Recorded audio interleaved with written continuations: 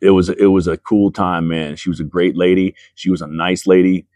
And she had told us when she had come to our church a few weeks after the accident, and she had told us that she had been praying that God would use her in a way to where she could help somebody, where she could do good. Basically, she wanted to help somebody. And so that was her. She said that was her thing. You know, she had been praying all week. And then here stands 5 young guys, bloodied, looking like we're out of Fangoria magazine, man. And she took us in, man, and took us straight to the hospital, man. She was a great lady, nice lady, man. And again, as we're getting into the station wagon,